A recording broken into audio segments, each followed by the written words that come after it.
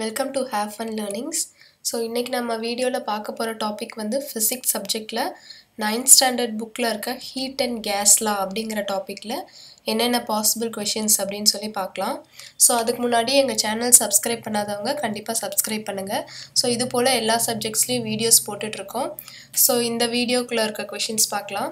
So first question, what is heat? So heat na enna it is a form of energy. So ரெண்டு சிஸ்டம்க்கு நடுவுல transfer பண்ணிக்கலாம். So அதுல இருக்க difference of temperature வந்து எவ்வளோ இருக்கோ அப்படிங்கறத வந்து அந்த ஹீட் அப்படிங்கறத நாம சொல்றோம். So we represent heat transfer by symbol Q. So heat represent எப்படி ரெப்ரசன்ட் பண்ணுவோம்னா Qங்கற சிம்பலை ரெப்ரசன்ட் பண்ணுவோம். Next question, what is specific heat capacity? So specific heat capacity அப்படிங்கிறது என்னன்னா it is the heat required to rise temperature of unit mass of a substance through unit temperature. So 1 mass 1 kilogram of a substance 1 kelvin க்கு rice பண்றதுக்கு எவ்வளவு heat தேவைப்படுதோ அதுதான் வந்து specific heat capacity. So இது மட்டும் இந்த டெஃபினிஷன் மட்டும் நம்ம தெரிஞ்சா போதும். So இத வந்து Cங்கற சிம்பல்ல நம்ம ரெப்ரசன்ட் பண்ணுவோம். So next third question பாருங்க, how is specific heat capacity defined? So நான் சொன்ன கான்செப்ட் தான். So எவ்வளோ heat energy வந்து 1 kg of substance 1 kelvin க்கு ரைஸ் பண்றதுக்கு யூஸ் ஆகுதோ so அதுதான் வந்து specific heat capacity ன்னு சொல்வோம். So இதோட யூனிட் வந்து என்னன்னா joule per kilogram per kelvin, அதாவது joule kg power -1 K power -1. So specific heat capacity பொறுத்த வரைக்கும் அதோட definition என்ன, யூனிட் என்ன, இது மட்டும் நம்ம தெரிஞ்சிட்டா போதும். So இதோட யூனிட் வந்து joule per kilogram per kelvin. Okay, fourth question, thermal capacity. So thermal capacity என்னன்னா it is the quantity of heat required to rise the temperature of an object through 1 Kelvin. So இங்கே mass பத்தின பிரச்சனை இல்ல, only temperature. So ஒரு இத வந்து 1 kelvin ஆகிற அளவுக்கு வந்து ரைஸ் பண்றதுக்காக எவ்வளோ ஹீட் தேவைப்படுதோ அதுதான் வந்து தெர்மல் கெப்பாசிட்டி. ஸோ இதோட யூனிட் வந்து joule per kelvin, J/K or JK power -1. So இந்த தெர்மல் கெப்பாசிட்டி எப்படி கண்டுபிடிக்கலாம்னா M into C, அதாவது specific heat capacity into mass. So அதான் வந்து thermal capacity. So heat na enna, specific heat capacity na enna, thermal capacity na enna நம்ம தெரிஞ்சுக்கிட்டோம்.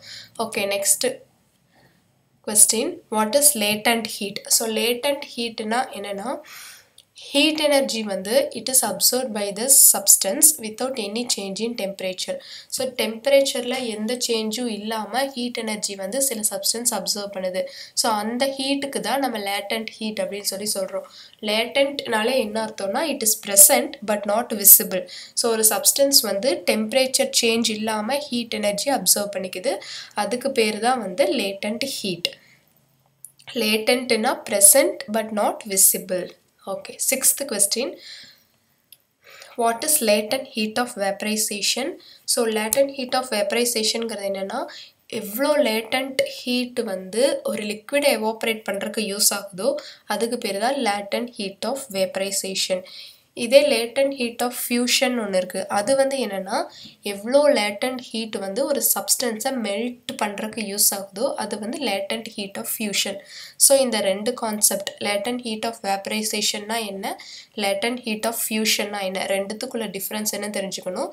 vaporization ஒரு liquid evaporate பண்றதுக்கு எவ்வளோ latent heat தேவைப்படுதோ அது வந்து latent heat of vaporization. இதே ஒரு substance மெல்ட் பண்றதுக்கு எவ்வளோ latent heat தேவைப்படுதோ அது வந்து latent heat of fusion.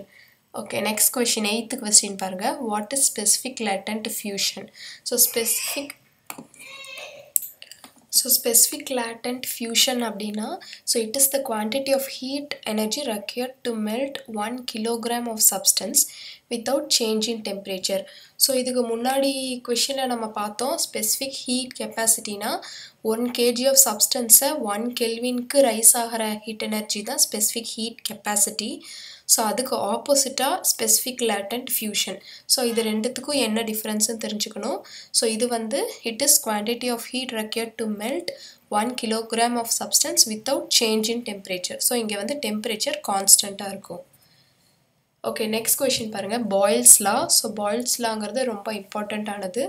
So அது என்ன அப்படின்னா, temperature remaining constant, the pressure of a given mass of case is inversely proportional to volume. So temperature வந்து கான்ஸ்டண்ட்டாக இருக்கும், அந்த கிவன் மாஸ் ஆஃப் கேஸோட ப்ரெஷர் வந்து it is inversely proportional to volume. That is P is proportional to 1/V. So இதுதான் வந்து boils லா. 10th question, Charles லா அப்படின்னா இதில் வந்து ப்ரெஷர் வந்து கான்ஸ்டண்ட்டாக இருக்கும், the volume of given mass of gas வந்து it is directly proportional to absolute temperature. So Charles லா அப்படிங்கிறதுல வந்து ப்ரெஷர் கான்ஸ்டண்ட்டாக இருக்கும். ஸோ நம்ம ஞாபகம் வச்சுக்க வேண்டியது பாயில்ஸ்னால் பாயில் ஆகுது இல்லையா, ஸோ அதில் டெம்பரேச்சர் கான்ஸ்டண்ட்டாக இருக்கும், அதுக்கு ஆப்போசிட்டாக அப்படின்னு ஞாபகம் வச்சுக்கலாம். சார்லஸ் லானா ப்ரெஷர் வந்து கான்ஸ்டண்ட்டாக இருக்கும். ஸோ அப்படி ப்ரெஷர் கான்ஸ்டண்ட்டாக இருக்கிற போது அந்த கிவன் மாஸ் ஆஃப் கேஸோட வால்யூம் வந்து it is directly proportional to absolute temperature. So இதுதான் வந்து 2 லா. ஓகே, நெக்ஸ்ட் வந்து kelvin scale. So kelvin scale, Fahrenheit ஸ்கேல்னு 2 இருக்குது. ஸோ இந்த கெல்வின் ஸ்கேலுங்கிறது வந்து என்னென்னா, அந்த கெல்வின் ஸ்கேலோட 0 அப்படிங்கிறது வந்து -273 டிகிரி செல்சியஸ் அதுக்கு ஈக்குவல். ஸோ இந்த -273 degree Celsius is written as 0K. So 0K அப்படிங்கிறது it is equal to -273 degree Celsius. இதை தெரிஞ்சுக்கணும். ஸோ 1 division ஆஃப் கெல்வின் ஸ்கேலுக்கு வந்து it has same magnitude of temperature as 1 division of Celsius R centigrade scale. So 2 ஸ்கேல்லையுமே வந்து temperature வந்து 1 divisionக்கு இருக்கிற அளவு வந்து same தான். ஸோ இதோட வேரியேஷன் வந்து என்னன்னு பார்க்கலாம். thus 0 டிகிரி செல்சியஸ் அப்படிங்கிறது வந்து 273K. ஸோ நம்ம மேலே பார்த்தோம் 0 கெல்வின் அப்படிங்கிறது வந்து -273 டிகிரி செல்சியஸ். இதே 0 டிகிரி செல்சியஸ் அப்படின்னா அது வந்து +273 கெல்வின். ஸோ கெல்வின் ஸ்கேல் அப்படிங்கிறது வந்து செல்சியஸ் ஸ்கேல் +273. ஸோ இந்த 2 தான் நம்ம ஞாபகம் வச்சுக்கணும். Kelvin ஸ்கேலுங்கிறது Celsius scale +273, Celsius ஸ்கேலுங்கிறது kelvin ஸ்கேலோட value -273. So இது 2 ஞாபகம் வச்சுட்டா போதும், இதுலேருந்து சம்ஸ் கேட்கறதுக்கு சான்ஸ் இருக்குது. ஓகே, நெக்ஸ்ட் கொஷின் பாருங்கள், who is Lord kelvin. So kelvin அப்படிங்கிற வந்து ஒரு physicist and an engineer. So இவர் வந்து தெர்மோடைனமிக்ஸில் நிறைய எக்ஸ்பிரிமெண்ட்ஸ் கண்டுபிடிச்சிருக்காரு. ஸோ இவர் தான் வந்து கெல்வின் ஸ்கேல் ஆஃப் டெம்பரேச்சரை கண்டுபிடிச்சாரு. ஸோ இந்த கெல்வினை பற்றி நம்ம ஒரு சின்ன இன்ட்ரோ தெரிஞ்சுக்கலாம். So next question, who received Nobel prize in physics 2015ல் யாருக்கு நோபல் ப்ரைஸ் கிடைச்சதுன்னா 2 பேர், டக்காக்கி கஜிட்டா and Arthur B McDonald. So இவங்க 2 பேரும் சேர்ந்து என்ன கண்டுபிடிச்சாங்கன்னா neutrino oscillations to show that neutrinos have mass. So neutrinos ஆசிலேஷன்ஸை பற்றி இவங்க கண்டுபிடிச்சாங்க. எதை ப்ரூவ் பண்ணுறக்கு அப்படின்னா நியூட்ரினோஸ்க்கு வந்து மாஸ் இருக்குது அப்படிங்கிறத ப்ரூவ் பண்ணுறக்கு. So Nobel prize 2015. ஸோ இந்த இயர் ஞாபகம் வச்சுக்கணும். இந்த பேர் டக்காக்கி கஜிட்டா and Arthur B McDonald. So இவங்க வந்து நோபல் ப்ரைஸ் ஃபிசிக்ஸுக்கு வாங்கியிருக்காங்க. ஓகே ஃப்ரெண்ட்ஸ், ஸோ இன்றைக்கி நான் சொன்ன கொஷின்ஸ் வந்து உங்களுக்கு யூஸ்ஃபுல்லாக இருக்கும்னு நினைக்கிறேன். ஸோ இந்த டாப்பிக்கில் மேக்ஸிமம் பாசிபிள் கொஷின்ஸ் இது தான். ஸோ இதில் ஆல்ரெடி எக்ஸாம்ஸில் கேட்ட கொஷின்ஸும் நான் கொடுத்துருக்கேன். ஸோ கண்டிப்பாக இந்த கொஷின்ஸ் உங்களுக்கு புரிஞ்சிருக்கும்னு நினைக்கிறேன். இது போல் இன்னும் நிறைய சயின்ஸ் வீடியோஸ் வேணும்னா கண்டிப்பாக எங்கள் சேனலுக்கு லைக் பண்ணுங்கள், உங்கள் ஃப்ரெண்ட்ஸ் கூட ஷேர் பண்ணுங்கள் அண்ட் சப்ஸ்கிரைப் பண்ணுங்கள். தேங்க்யூ.